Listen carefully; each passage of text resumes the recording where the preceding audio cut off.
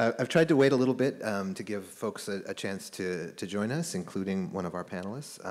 But I think we'll go ahead and get started because I'd like to, I have a few things that I want to present, but I also want to give our panel its due time and due time to your questions if we can. So my name's Eric Onstead. I'm the director of the Global Education Office, which is the office that supports undergraduate study abroad at Vanderbilt. And we're here to guide your students basically through every aspect of prepping for study abroad and helping to support them while they're abroad. I'm going to get started. Again, I'm going to try to rush through this. Hopefully there'll be time at the end for questions if there's anything you want to come back to, but I'm going to move quick. All right, so just quickly, I'll say that pre-pandemic, we had about 50% of our students at Vanderbilt studying abroad. So more or less any student pursuing any major can study abroad, but it does require planning. And that's one of the reasons why we're here, is to help with that planning. When do students study abroad? Students can study abroad anytime after they've put in 2 semesters at Vanderbilt. And generally that means they can start applying to study abroad the semester before they actually go. And so after 1 semester at Vanderbilt, you can start planning. So for a first-year student, what that means is you can start studying abroad in the summer after your first year, so as a rising sophomore. The most common time to study abroad is probably as juniors, but I am seeing a lot of interest among sophomores right now, among first years for studying abroad as sophomores. But 70% of Vanderbilt students do so for a semester or more, and 30% generally do so during the summer. And one of the reasons for that is that we do provide a lot of support for the semester-long study abroad, and do view that as one of the the best ways to engage. And actually all of our panelists have spent an entire semester abroad, and so we'll get to hear what that experience is like. There are more than 140 programs in 45 countries. Students can go to all 7 continents, yes, that includes Antarctica, as study abroad opportunities. Most of these are now open again post-COVID. In our first semester post-COVID, which was the fall 2021, we only had 8 countries available, but most of these countries are now available. China, Russia, those are 2 that we currently aren't sending students to, but most are available. One of the things that I'd like to note very quickly for you, because our panelists will be talking about, is we work with a lot of different partners to offer study abroad opportunities to Vanderbilt. Chances are, if you hear an acronym on the stage today, it will be a study abroad partner. And so I think we have, CIEE represented among the panelists. Yep. Heavily represented among the panelists, and then and Shannon on the end worked with Dickinson, which the logo is on the board right behind you, Shannon. So our values in kind of designing study abroad for Vanderbilt students are accessibility, offering compelling learning opportunities, and offering support to go with the challenge that students will face. So very quickly, I want to run through what we mean by accessibility, and there are multiple things we mean. We mean that it's academically accessible. There are a wide range of programs and courses available. Courses can count toward majors and minors, and that students can graduate on time. We've done multiple studies through the years and found effectively no difference between the study abroad population and the population of students that don't study abroad in their time to graduation. So we feel like we're doing a reasonably good job on making sure students can graduate on time, but a lot of the effort is put out by students, as we'll talk about later. We also want it to be financially accessible. So during the academic year, regular financial aid applies, whether it's need-based or merit-based. And in the summer, there is no regular financial aid, but we do have some need-based competitive scholarships that can fund up to $8,500 that are offered through our Global Summer Fellowship Program. We also strive to support all students, including first-time travelers who've never been abroad, students with disabilities, students who may have identity-based concerns about studying abroad, students who are managing medical or mental health care, international students who might be studying abroad at Vanderbilt and then want to turn around and study abroad in another location, and more. We also are really hoping to offer our students compelling experiences abroad, academic and otherwise. And so we work with the faculty and deans of our undergraduate colleges to ensure that students have a wide range of opportunities. I mentioned, I think, more than 140 programs are currently open. And studying abroad at Vanderbilt can definitely be much more than just going to classes and traveling on the weekends. It can offer meaningful cultural exchange, the chance to build critical skills, access to different perspectives on the world's problems, and the opportunity to build knowledge and credentials and to make discoveries through research, internship, and volunteer opportunities. But what I want to highlight today, especially because in the room we're many of us parents, is the opportunity for personal growth. And so Vanderbilt's motto is dare to grow, and so that's also appropriate that we highlight that right now.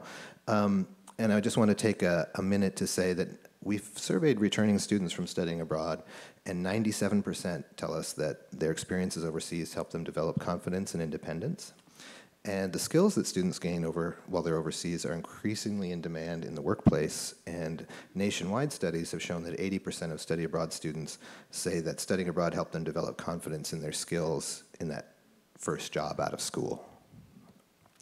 I'll also highlight, because you'll probably hear more about it at Parents Weekend and more from your student, that Vanderbilt study abroad can be the immersive experience of the Immersion Vanderbilt graduation requirement.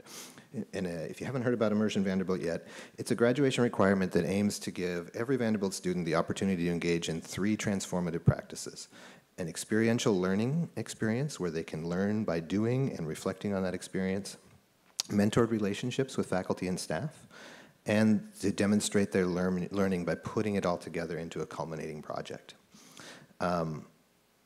And so study abroad offers you the chance to do experiential learning and to reflect on it through mentorship from our Global Education Office staff. And so it can serve as the immersive experience element of the Immersion Vanderbilt plan. And down below you can see the 4 parts, 4 requirements of the Immersion Vanderbilt plan. Finally, one of our core values is to support students through the challenge of studying abroad. We continue to track the challenges associated with COVID-19, but I won't focus on that much here because it has been less and less of a challenge to students as we've gone along post reopening. Again, we reopened in fall of 2021 to study abroad. What I'd like to highlight, though, is that regardless of the challenges posed to the world by COVID-19, studying abroad and preparing to study abroad are both challenging efforts for students. In terms of preparing for study abroad, there's academic planning, there's finding the right program and the right that has the right courses to keep you on track academically. There's navigating your personal interests against your friends' decision-making. There are a lot of different pathways for students to explore, and a lot of challenges to getting it done in a timely manner, including logistics like getting a visa, purchasing airplane tickets, and so on. And I imagine that at least 1 or 2 of you have at least had some experience with challenging visa issues. For example, COVID was not easy on visa processing. And then when you're abroad, everything is new. There are lots of adjustments to make. And so in both cases, there are some real challenges that students are facing. So we don't want to act like everything is easy peasy when it comes to study abroad. And I hope that you'll hear from our panelists today, too, about some of the challenges they faced. One of the things that parents can do is to work with us to kind of center the student and to give them the chance to learn and grow from these experiences of doing their planning and doing their engagement once they're abroad. But this brings us to health and wellness, is an important piece of how we prepare students to study abroad. Studying abroad in general is not inherently less safe than being in Nashville, but the context is unfamiliar. And students need resources, especially those students who might be managing ongoing care for any kind of condition in order to be successful. So at Vanderbilt, we work with preparation and preparing students and giving them resources before they go and trying to ease the way for them. And we have a couple of colleagues here from the Office of Global Safety at Vanderbilt who are a big part of that effort, and we may hear from them later. And then we also have on-the-ground support, both from Vanderbilt's Global Education Office staff, from our Office of Global Safety, from our local partners, but also direct Vanderbilt response from the Office of Global Safety, from our GEO staff as well. So we're trying to support students all the way through.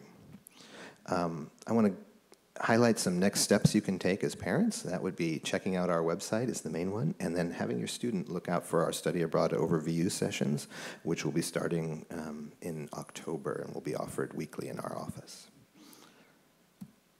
Finally, before we get to our presentation,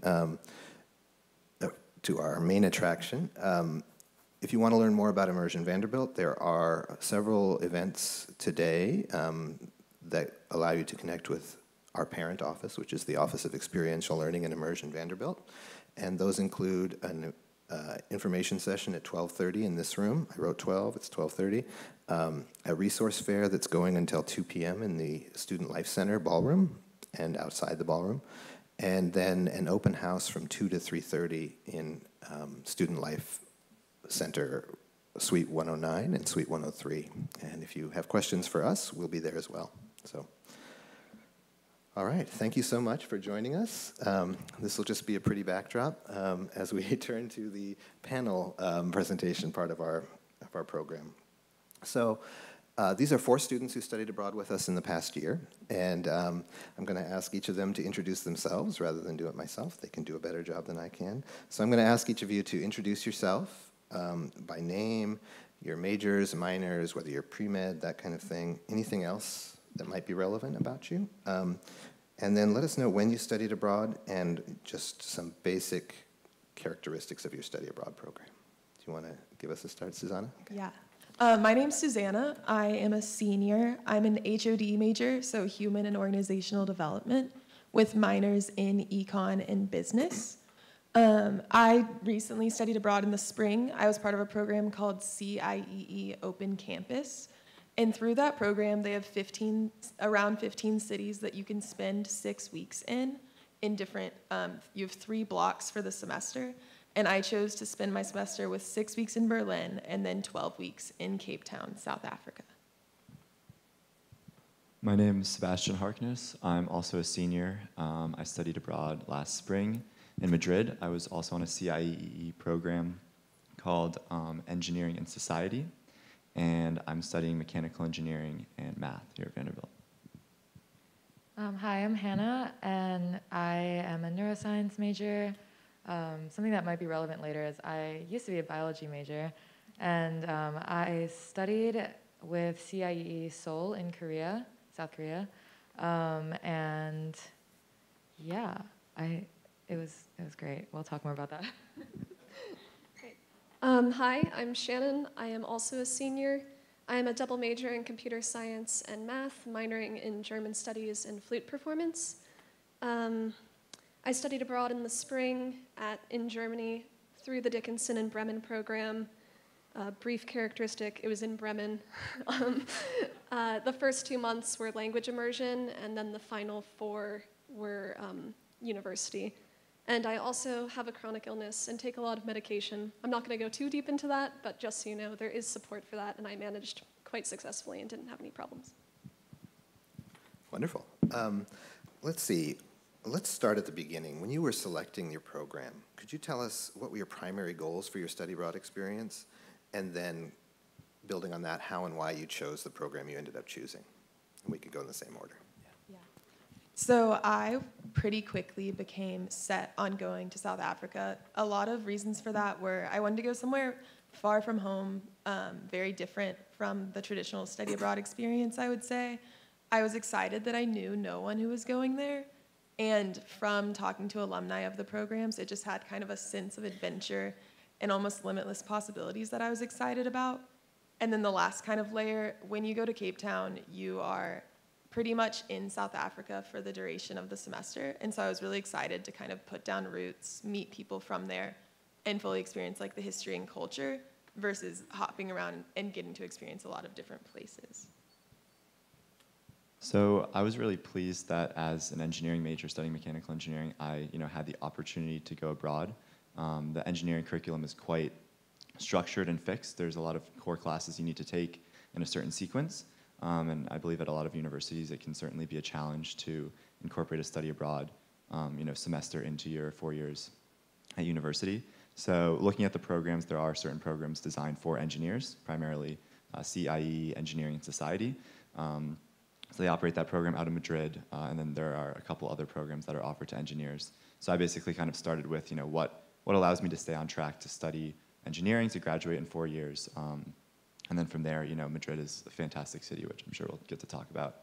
And I was really excited to be able to go on that program. Yeah, I can definitely sympathize with that because I used to also be a biomedical engineering major, and I was like, there's no way. But they definitely do have ways for you to study abroad as an engineer. At the time of choosing what program I was going to, I did recently switch into biology, and so I was looking at the arts and science programs, and it was also fall 2021. That was when I was going to study abroad, so we didn't have too many options to choose from, which helped me because I'm an indecisive person. And it just so happened that Seoul, Korea, just opened up for study abroad for our school, as far as I knew. And so I was like, oh yeah, I would love to be a part of the first group that gets to go to Korea. And also, like Savannah said, I liked the idea of going somewhere far from home because I'm also from Nashville, so I've been here for a long time now. So yeah, and I thought it was cool that I didn't know a lot of people that were going, and so I just thought it would be a very fun, kind of just completely new experience for me. So I started the study abroad process rather late. I procrastinate everything, guys. But for me, a lot of friends were studying abroad. Junior, spring semesters, I think the most common study abroad time. Maybe that's wrong, I don't know. But I've been interested in learning German for a very, very long time. I got to college, minored in German, was studying it. So my primary goal was language immersion. And something special about the Dickinson and Bremen program is its direct enrollment into the German university. So my classes were in German. I was a German student. Yeah. Let's actually maybe just follow on with that thought. What were the academics like on your program? We can come back in reverse order. Did you need to adapt to a new system? And I think for Shannon, the answer will definitely be absolutely. But Yeah, so German university is very different from American university. First of all, the semester, the summer semester is from April through September, and the winter semester is October through February. So very different schedule. The way it works is you have 3 months of lecture, and then you have 3 months to basically do papers. I had to basically do mine in 1 month, but that was fairly manageable, but that's just sort of the way German university is structured. Also, classes are usually only once a week, and they're 2 to 4 hours instead of having multiple meeting times like we do in America. Yeah, for me, I think the biggest academic change I had to make was that in Korea, well, first thing, I guess this is because of COVID, but everything was online.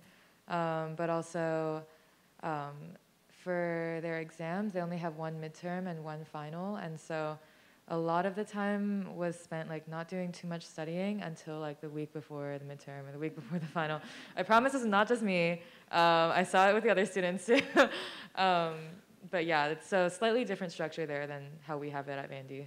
So yeah. Yeah, I would just echo a lot of what they said. In Spain, similar structure. There's not a lot of kind of continuous homework assignments and projects throughout the semester, which I think really puts it on the students to be diligent in keeping up with the material, doing the work. They would assign readings or problem sets, but you don't really hand them in. They're not graded, and then your grade really just comes down to a big culminating final exam. So in that sense, it can be a bit more pressure towards the end of the semester, when perhaps you want to be finishing, exploring the country, and having fun. But definitely, a lot of independence, was focused on being a diligent student and getting your work done. Mine was structured a little bit differently because I was in a block program, so that meant all of my classes started and finished within 6 weeks. So I was taking 2 classes at once for each block. In Berlin, for that first 6 weeks, I took 2, and then once I moved to Cape Town, I took a class alongside something called service learning, where I was interning at a nonprofit in a township near our dorms. And I would work there around 12 hours a week and then take night classes to go along with it. And so my experience probably looked a little different. I will say CIE did a very good job of all of the courses I took, especially with the location change. were location specific. So I took like sustainability classes in Berlin, classes related to the sociology of protest in Cape Town, and then that service learning course was also Cape Town. So very intensive, very short, but they did a good job of making them meaningful and having a reason for why they were where they were. Great. Thank you. What was the highlight of your time abroad? And yeah, we pass it back to Sebastian if you want. Sure. I don't think there was one kind of specific moment that was really the highlight of my time abroad. I think generally it was when I had gotten comfortable in Madrid, in Spain. I kind of had a routine down. I had made friends. I knew my way to campus, to classes, and I just really kind of felt at home. You know, there's definitely kind of a steep kind of learning curve, if you will, moving to a new country and a new culture, surrounded by people speaking a different language. So I think maybe about a couple weeks in or halfway through perhaps, you know, there was just a time where I was walking around the city getting lunch, and I kind of was just looking around and I realized that, you know, I'm comfortable. I know where I am. I know the city. I know how things work here. And I think that was definitely just a really kind of great feeling to finally kind of feel at home, if you will. Yeah, I definitely agree wholeheartedly with that, because I had that moment as I was like taking the subway around Seoul, and then also like flying out to Busan, which is on the other side of Korea. And I think one of my favorite parts in general of being in Korea was that like every like area of the country, because it is a relatively small country, was so accessible. And so I was able to visit many, many different cities around the country while still being able to take classes because they were online. And so just like as a whole, I think just getting comfortable with the culture there and the area there was a big, big highlight for me. For me, a big highlight was public transit in Germany is so much better than it is in America. So like everything is so walkable. You can bus to different places. Like I took ballet classes in like a completely different part of town, and I just had to take a bus, and it was so convenient. So yeah. Great. I think for me, my program had around 15 people, so it was really small. And once we got to where we knew each other very well and kind of were engaging with the city in a way where everything else seemed familiar too, it became very exciting. It was tradition to do a lot of sunrise hikes or like sunset surfing, very Cape Town, but just things that were very adventurous and outdoorsy, and then to come back and just be exhausted from being in like such a beautiful place, but with people who were quickly familiar, was something I loved. Wonderful. Let's do the flip side then. What was a challenge that you faced while you were abroad, and kind of what did you learn from the experience of navigating that challenge? Yeah. Go ahead. Yeah. For me, switching from Berlin to Cape Town was a big jump. Going from that, the U-Bahn in Berlin is so seamless and at all times, day and night, safe. I was able to like explore places alone. I felt like I could go anywhere and do anything. And then going to Cape Town, where the majority of my first week there was safety briefings and discussions of not, especially as a woman, but just as a young person, not being able to go anywhere alone was a very big jump for me. Outside of that, just living in Berlin and Cape Town, they have such rich, recent histories that are very kind of invasive in the present culture. And so I think living in places that are having such heavy but also just very meaningful conversations is something that I wasn't ready for, but was something that like I'm very appreciative now. Yeah, so for me, I think my biggest challenge was to get back to the public transit side of things. We had to take multiple trains to get to classes, to get to the campuses. The university I studied at wasn't actually in Madrid. All the students lived in Madrid, but it was outside. There were 2 campuses in the city of Leganés and Getafe. And so to get there, I had to walk to a subway station and take a subway and transfer to another train to get to Atocha, which is like the main train station in Madrid. And then I would take like a local commuter train about 30 or 40 minutes outside of the city. And then there was an additional walk to get to the campus. And to get between campuses, there was a public bus that I would take. So sometimes I'd have classes on different campuses, so my daily commute would be a big circle, going to one campus, taking the bus to another campus, and then commuting a different route back. So definitely the first week, I got lost a lot of times, and I used my poor Spanish skills to ask a lot of people for directions and help. One time I took the bus to the end of the line, and the bus driver kicked me off, and I ordered an Uber back to campus because I did not know where I was going. So public transit's a big factor and really impacts your day-to-day life when you're abroad. I think my biggest challenge is a little bit unorthodox, but I went to the hospital in Korea, and then I was on crutches for 6 weeks, which your kids probably will not have to do. But through that learning experience, I definitely, one thing that I completely did not expect out of my experience from being abroad is learning so much about the healthcare system there, and really just having to navigate the language barrier, because I did not know a word of Korean. And like really, really having to interact with a lot of people who are trying to help you, but they don't know English, and there's just like a lot to learn from that kind of experience, and just constantly having to be in contact with people in healthcare, using translation tools, and also being in contact with the people here at the GEO, and as well as like the program leaders at CIEE there. They were all very, very helpful in helping me navigate that, as well as like the friends that I had made there. The connections that I had with them just grew all the more deeper because like I guess through adversity just builds like a lot of friendships, because these people are there for you in a time that you really can't do anything else. And so like I don't think of that time as like a horrible time, but it definitely was a challenge in the moment, but I definitely think I grew a lot from it, and so I really value my time in Seoul for that reason as well. For me, I think one of the biggest ones was I was the only Vanderbilt student on my program. There were like 6 other students from Dickinson who all knew each other, and then here I am, the only Vanderbilt student. So I sort of lacked that like safety net of, oh, we're all from Vanderbilt, we all have this common experience and common ground. But it made me like have to sort of go out of my comfort zone and try to meet more German people. I ended up in like a massive Erasmus WhatsApp group at one point because I made friends with another international student in one of my German classes because we were the only 2 foreigners.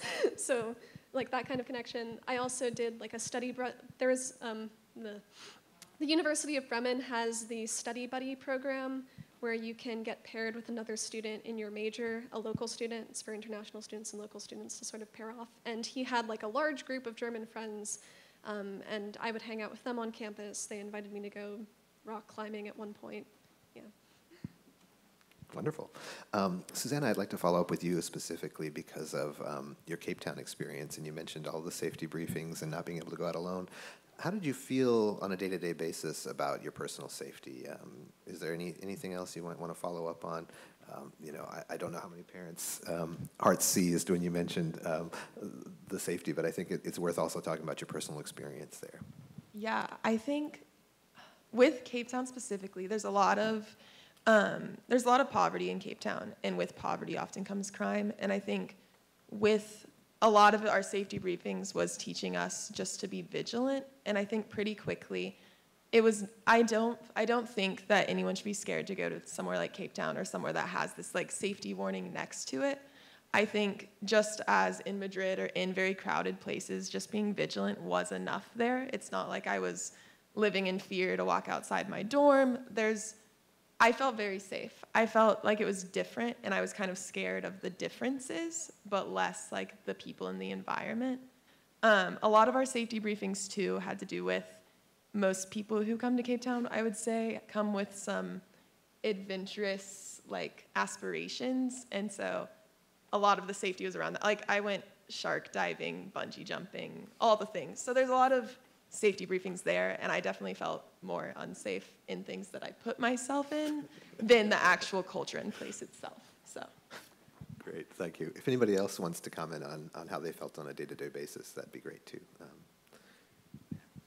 This is kind of going in the opposite way, but I would like to say at Seoul, I felt the safest I've ever been, because the culture there is very much a place of like, what belongs to you, and like you shouldn't be in anyone's way ever. And so I've had friends and myself like lose items like phones, wallets, purses, everything, and they were always returned to you. It's very much a culture of like respecting other people and just kind of like keeping to yourself, which can be good and bad in some ways. But from a safety perspective, I always felt very like at home there. Great, thank you. How did you explore, and this will be a question for everybody, how did you explore your host country outside the classroom? What kinds of things were you doing? What was kind of daily life like? We've heard a couple of examples of activities that you were doing, but how did you kind of intentionally explore on your own more than with the program? I can start with this one. So just to mention the program, so CIE did kind of do sponsored events throughout the semester. So there were various trips and, certain restaurants in Madrid and, small towns and stuff nearby within, an hour train ride or bus ride that they would kind of encourage and run a program to, which I did go on a few of those.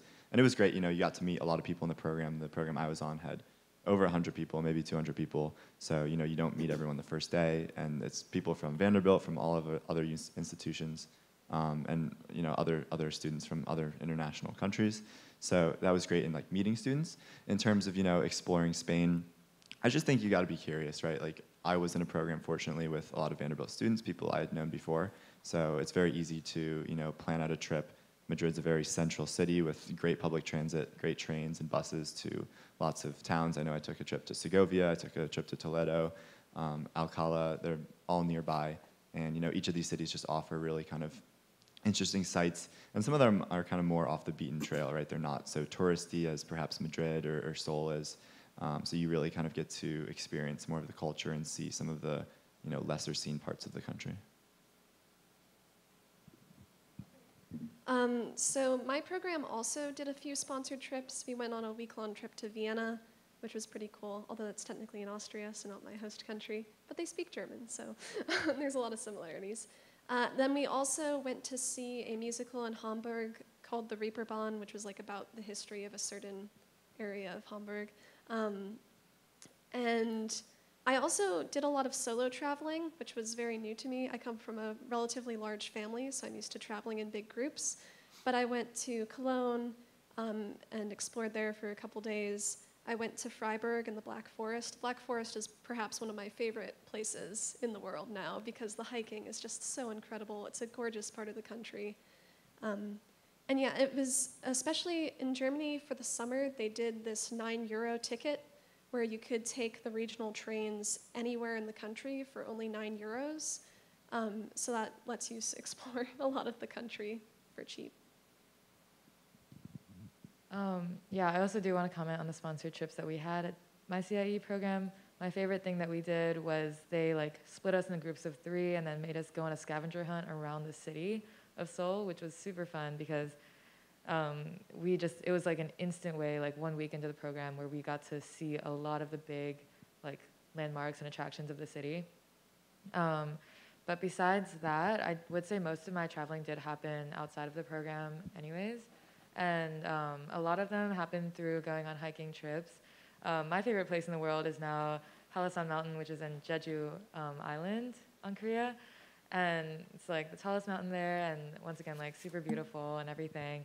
But yeah, definitely it came down to a lot of self-planning and organizing with the people that you know, people that you meet, and kind of just being trusting that these people are going to stick by you and be good housemates for the weekend or so.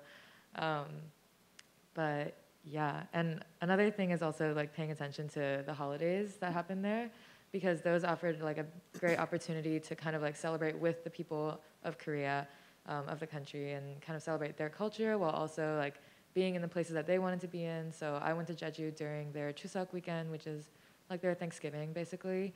And so we saw a lot of Korean families all over the place, and it was really, really fun. So yeah. For me, while I was in Berlin, I did a lot of traveling, and Germany was pretty shut down I was there starting January 2nd. So it was pretty, not shut down is too extreme, but it was pretty limited in the options of things you could do. And so we would travel most weekends while I was in Germany. And that was great. Knowing I was in Europe for a short amount of time made me kind of excited to make the most of it. Once in Cape Town, my school did a great job of organizing events, but the people of Cape Town were also just so excited. Anytime I met someone and would mention that I was staying for a long amount of time, that was rare for them. They're used to a lot of people coming in for a safari or coming in for a week or two, and they were excited just to have kind of American students who chose to be there, if that makes sense, especially the UCT students that I met. And so it was a lot of barbecues at people's houses, going on hikes with friends from UCT, or even I went on a camping trip with people. Very local to Cape Town was a lot of my exploring, but it was with the people who were from there, so that was very exciting. Wonderful, thank you. What is something that living and studying abroad has taught you about yourself? And if there's anything that from your study abroad experience that you want to carry forward in your life, please feel free to comment on that as well.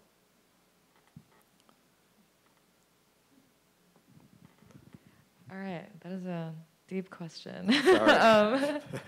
We're getting close to the end, so yeah, we gotta get deeper.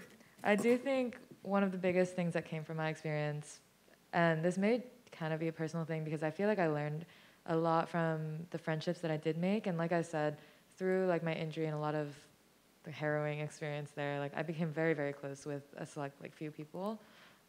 They taught me a lot about like how to be introspective and like really reflect on what's going on in my life and like be present in the moment, but also be thinking about the future at the same time, because that's something that I struggled with while I was there. Kind of struggling with like thinking about where my career was going, while still trying to like enjoy everything in Korea while I was there. And so something that I've been able to kind of continue thinking about after Korea is like continuing to be very present while being very like cognizant of what's going on around me and what's going on in terms of like my own emotions, my own feelings. And I think that's something that I try to share with my friends all the time here. For me, I definitely have to go with independence. Again, I come from a big family, so living alone in a foreign country, I lived in a student apartment by myself. And there were other Dickinson students in like the same apartment complex. It's a little hard to describe, but so like we would meet up on occasion to cook dinner together or whatever else, but it was a lot of sort of being on my own, managing my own schedule because German classes are, again, only once a week for a few hours, so you have a lot of free time. So I tried to find like things in the city, like club sports or joining a ballet class, that kind of thing, to sort of fill that time because I had so much of it and it was kind of daunting at first. Yeah, for me, I think I learned a lot about independence. I think being exposed to a lot of different intense conversations and histories was something that revealed a lot of my own ignorance and bias, and like in the most positive way. I'm so glad that that happened. And then I think finally just I learned to appreciate a lot of people from different colleges and learned a lot about their experience and realized how unique the Vandy experience is and just how exciting it is to be with people from different backgrounds in the college setting. I think for me, the part of how students kind of hold themselves and interact with each other on a college campus in Spain and in Madrid is particularly unique. I think that here at Vanderbilt and in the States, it's very common for students to affiliate themselves with a group or organization, be it a fraternity or a sports team or a certain club, and largely interact with the same social circle and kind of only identify with that group. But in Spain, everyone's so open and willing to be friendly, to introduce you to their friends, to help you on homework, to invite you to events and social outings and stuff like that. There was never a moment where I felt alone or unwelcome. Every single class, the first day, I had students coming up to me, introducing themselves, welcoming me, saying they're happy that I was in the class, happy I was studying abroad, and inviting me out after class for drinks or to get dinner, or to meet their family and friends, and on trips they were taking around the country and stuff like that. So I think it's just so, there's a great attitude to welcome everyone with open arms and to kind of celebrate together no matter where you're from or who you are, which is definitely a big difference, which I really enjoyed. Great, wonderful. This is more or less the last question. We might squeeze one more in, but has studying abroad caused you to change your vision for your future, to see what you might do with your life in a different way, or has it helped you clarify things, or how do you think going forward your study abroad will continue to inform your life? I am considering going abroad in Germany again through like the Congress Bundestag Young Professionals program, which is like an exchange where American and German young professionals go and like live and work in the opposite country for a year. And I'm considering doing that. I also would like to work at a STEM company that has sort of like offices in Germany, for like the possibility of occasionally having to go visit Germany and use my German knowledge and language skills to sort of navigate that. Through my experience in Korea, I between the people that I met at the university there, as well as people who are also studying abroad from other universities in the US, I was exposed to a lot of different career paths that I had not known about before, especially like just career paths that were not necessarily like exposed to at Vandy. And so I actually did decide to kind of like change the trajectory of what I'm doing, and I learned about user experience design and all of what that entails. And so I've been working on kind of building a portfolio for myself, and I aim on like kind of going into that after graduation. I think that spending, the amount of time that all of us did abroad, I was there for 5 or 6 months, just the sheer amount of time to immerse yourself in the culture really teaches you a lot about, these people live completely different lives in a completely different part of the world, in a different country, and that, obviously we have our great lives here and we're very happy, and Vanderbilt's an excellent place, but, these people have largely never experienced that, and there's so much opportunity abroad. So if anything, I think taking away from the experience, just the opportunity and possibility of, working internationally, or any company I work for, traveling and kind of having relations over there, I think is definitely important, just because it's very different from a 2-week vacation where you can go to the beach in Italy or something like that. But when you really spend 4 or 5 months in a country, exploring, meeting people, making friends, you realize the lives that these people live, and it's very, very fascinating and something that I definitely want to carry forward. I went into abroad kind of interested in the nonprofit space, and that's largely why I participated in service learning in Cape Town. And I think after experiencing both different cultures and having classes on nonprofit ethics and engaging with different government entities, I kind of learned about myself that I'm interested in public sector and policy less than the nonprofit space. And I think I owe a lot of that to my experience abroad. Wonderful. Well, I hope you'll join me in giving them all a big hand. I really appreciate you all coming out and doing this. Personally, I found it wonderful to hear from them. I hope you all did as well. We've now got a few minutes that we can do some Q&A, and we can widen the circle of our panel. We have some folks from our Office of Global Safety over here. We also have GEO advisors and staff, including me here, and then we have our student panel. So we're going to grab one of these microphones and have it available for anybody who'd like to ask a question.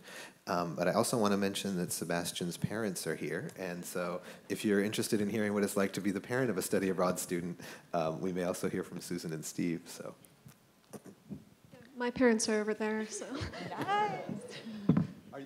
Hi. are you also open to answering questions? Awesome. Okay. Hi. So how did you find coming back to Vanderbilt and reintegrating into the school once you've been away for 4 or 5 or 6 months? I would just like to say that while I was gone, for some reason, every single classroom decided to implement Perusal, which is like a program where you like annotate papers online. I had no idea how to use it, and then I come back and everyone's just on it and doing homework on it, and I was like, I don't know what this is. But besides that, going from like a completely online experience for 4 to 5 months, and like the semesters before that were also online, and then coming back to Vandy and being in an environment where everyone's kind of going back to in-person, everyone's taking their masks off, that was very jarring to me, because I was coming from an environment where like you never took your mask off unless you were alone in your room. So it definitely took some adjusting, but obviously like we're back into the swing of things now, so. I think, again, mentioning engineering, it's interesting because being a mechanical engineer, we have a very tight cohort. Again, we take the same core classes with the same people for 4 years, basically. So, we're very close at this point, being seniors, and we know everyone who's a mechanical engineer. We know everyone in the major in the program. And about half of us went abroad and half didn't. So I think coming back, it was very interesting to see that the people who were abroad, we kind of have this affinity where we kind of stick together, where we have the same teams, where we did projects abroad, and we continue that, and we have this experience. And I think to some extent, maybe the people who didn't go abroad, obviously they got to take some more of the in-depth classes here at Vanderbilt, which they really wanted to take, which is a big reason for engineers, right? If you want to take a deep dive into a specific vertical of mechanical engineering or engineering at all, you kind of have to stay here to take those specific classes. But us who wanted to travel the world and explore, we got that opportunity as well. So I think it did create perhaps a bit of a divide where we have this more worldly experience, if you will, taking all these different engineering classes in Spain, and that's just not the case for the students who stayed here.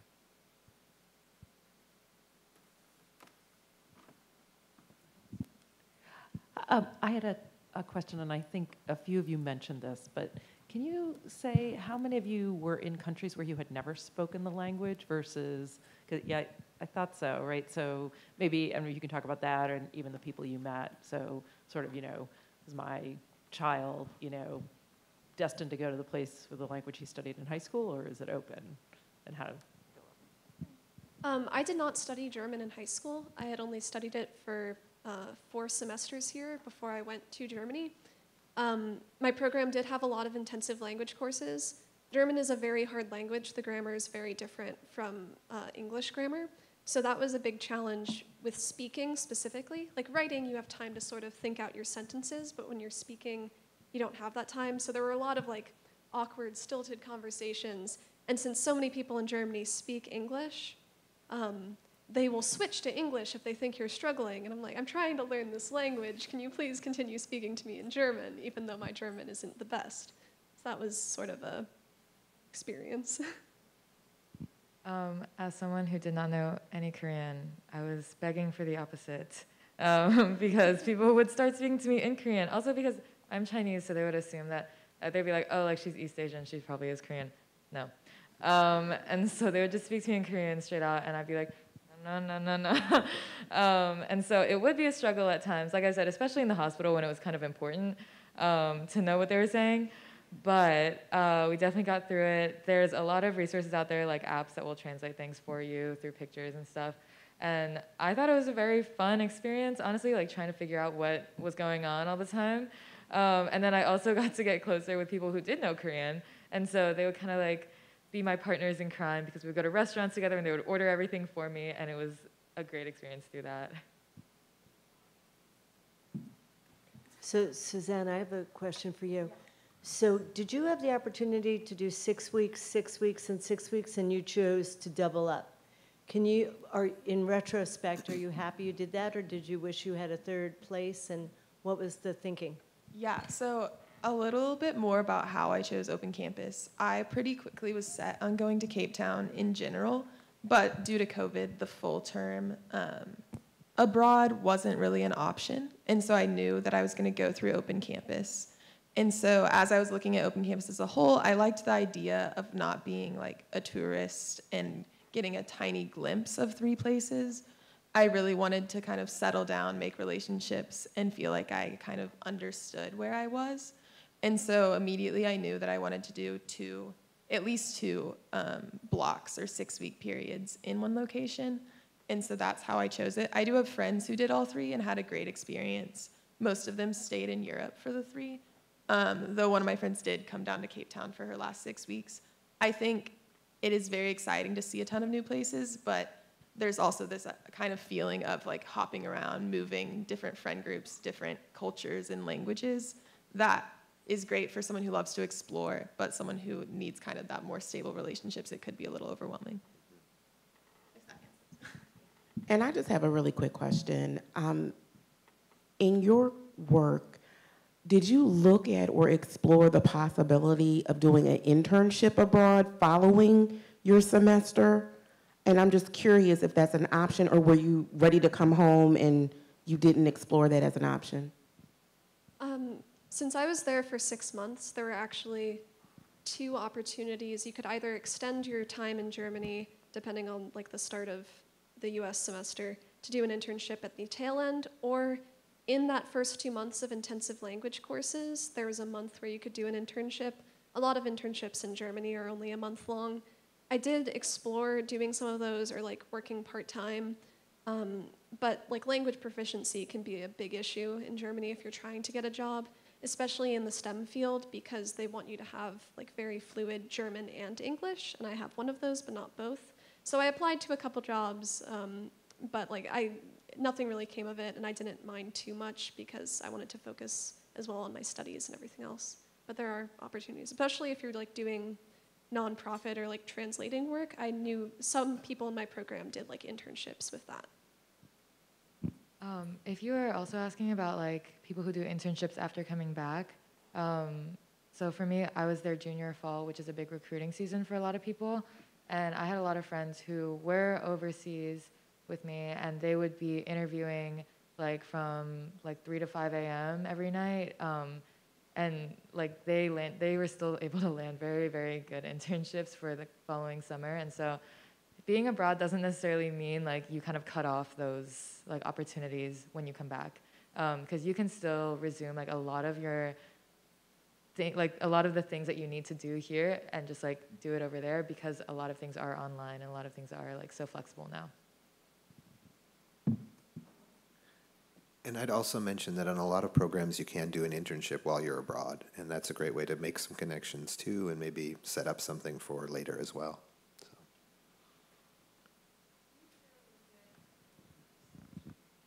Can you share a little bit about your living situation? Did you choose a dorm to live with a family? And would you do it again, or would you do it differently? I was in a American dorm in Berlin, and that was very, had a roommate. It was a pretty great living situation right near our classes. And I would choose again just based off location. It was only Americans, which kind of limits the interactions with students at university in Berlin. And then for Cape Town, we were at a dorm that was freshman dorms for the University of Cape Town. And so we interacted with a lot of students every day. All of them were 17, which was kind of fun. Or big, huge 18th birthday celebrations they're 21 there. So there's a lot going on. But I wouldn't change it. I think it's different, but I was in a dorm setting for both of mine. So in my program in Madrid, there were 3 living options. You could live in a homestay with a Spanish family. You could live in an apartment-style situation with likely other Vanderbilt students, or you could live in like a student residence where you'd have your own room, but be surrounded, like a dorm basically, be surrounded by a mix of other students. I did the 3rd option, and I chose that primarily for the location. It was right in the middle of the city. You're surrounded by all the train stations, all the restaurants, all the attractions, everything you'd ever want to do. And it gave me the opportunity to meet lots of other students, American students and other students who were studying abroad in Madrid. And I think that my friends I had friends who did the other 2 as well. The apartment style was interesting because you could largely close yourself off to just Vanderbilt students, right? You're living with the same students, and you largely do everything with them. That being said, it is kind of like more comfortable, and it's kind of safety net there. And then the homestay is, up in the air. You don't really know what to expect. You're going into a family, you don't know where you're going to live.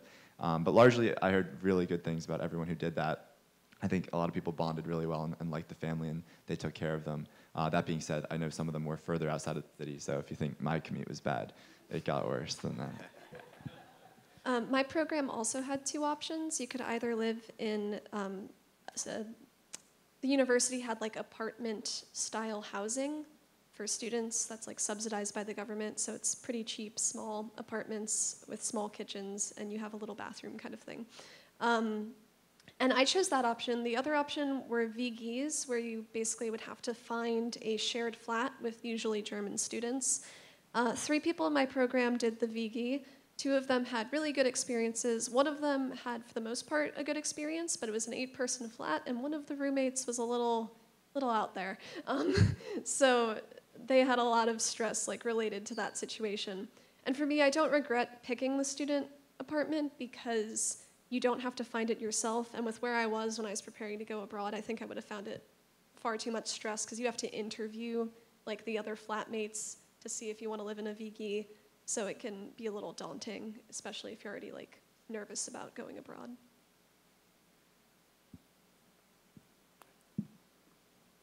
Is it working? Yeah. It's working.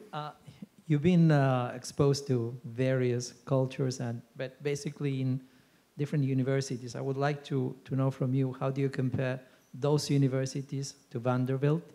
And whether do you feel grateful for what you're receiving here in Vanderbilt? I think something unique about my cohort kind of going to Korea is that the CIEE program that brought the 5 Vanderbilt kids that went to Korea with me, like we like didn't know each other very well, and that like created opportunities for us to kind of spread our roots elsewhere. I did notice that from other universities like UC Irvine, they brought over 600 kids all at once.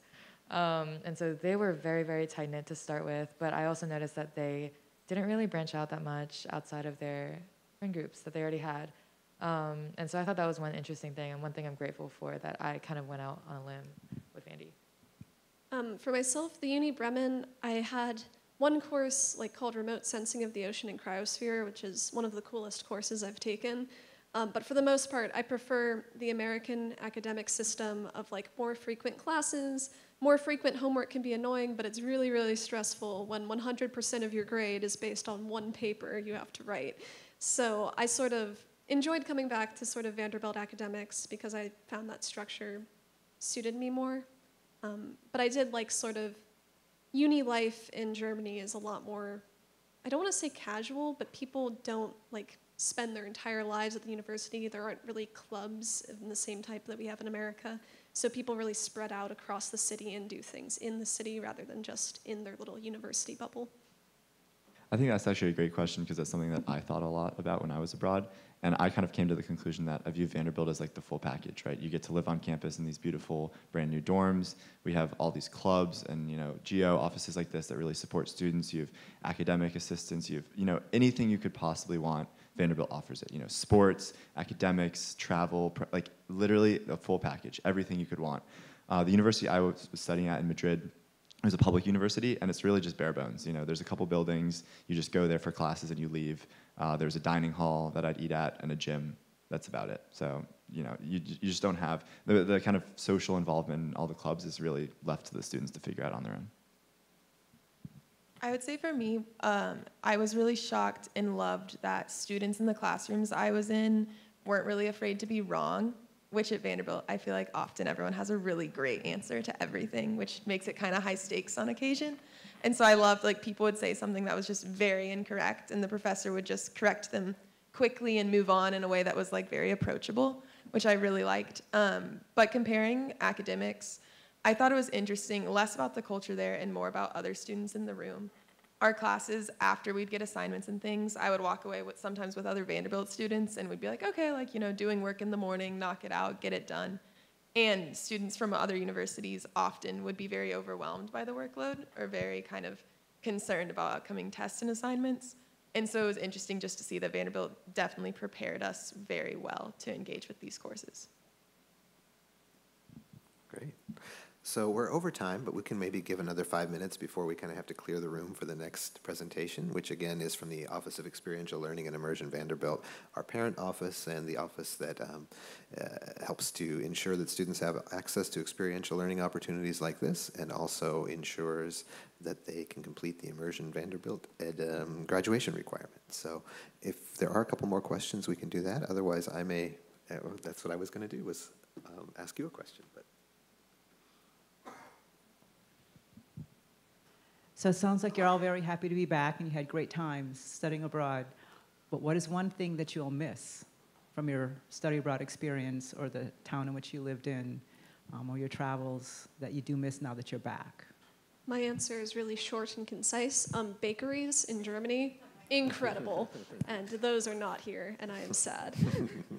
I was also going to say food, cheap drinks, all of that. I miss so much.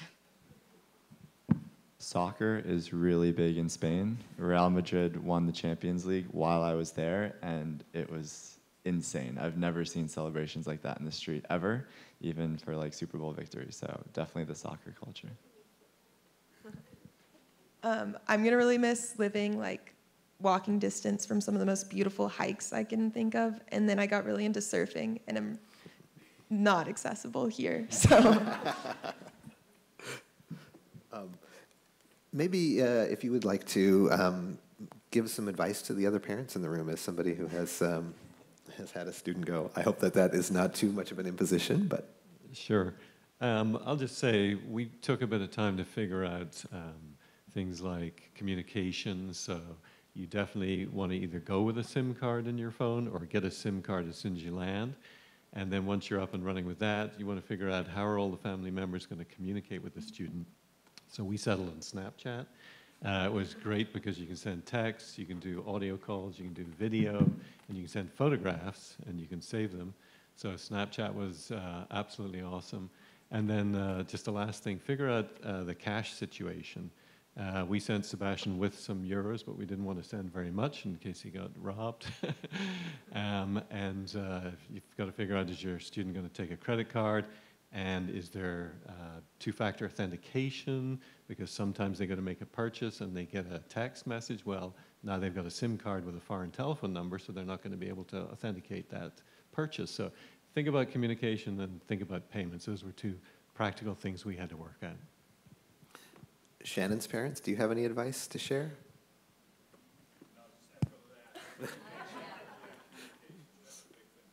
Sounds good. Yes. Is the Capital One card has been one of the best in the past, yeah, so.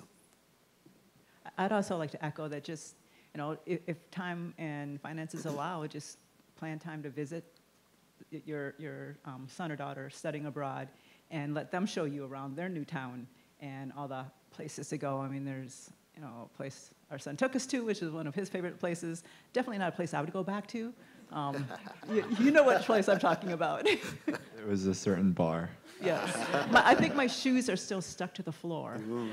But it was fun. And just, you know, letting your son and daughter show you their town and take you on the out-of-town experiences. And then also to be able to see what they do as additional extracurricular, other travel. I mean, because Sebastian was in Madrid, you know, Europe is small, so he could hop on, you know, Ryanair and be many different places with his friends and travel all over the place. And to see those experiences now, my husband and I have some trips that we're going to plan and just follow in his footsteps because he did some pretty cool trips that we'll just follow up on. But I just, you know, echo, it's just a great opportunity to let your son or daughter show you their experiences traveling the world through their eyes.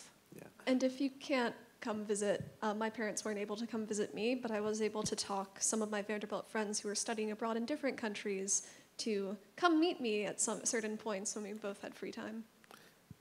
Yeah, and I'd add a corollary to that, which is that, you know, when you brought your student to Vanderbilt for the first time, you probably dropped them off here. And that's maybe not the best approach because, as some of them testified to, that was the time where they were needing to get to know people there the most. And as you mentioned, if you go when they know the place, they can show you around and they can demonstrate what they learned to you. And I think that's going to be more rewarding for them and for you. So, well, let's give our panel another hand. It was great to hear their insights and what they've learned, and I hope you enjoyed it as much as I did. All right, enjoy your visit. Bye.